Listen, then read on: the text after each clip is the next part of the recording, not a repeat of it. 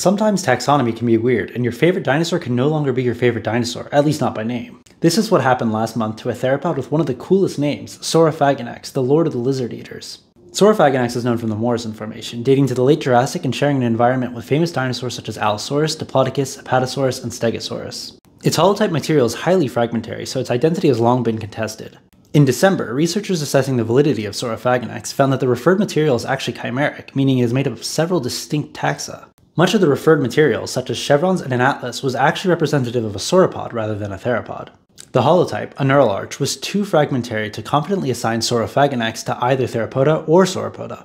Because of this ambiguity with the holotype, Saurophaganax was determined to be a nomen dubium, essentially not a real genus. The allosaur material that had been referred to Saurophaganax was notably diagnostic though. Elements like the postorbital were clearly from a species of Allosaurus, yet did not quite match any of the previously described species.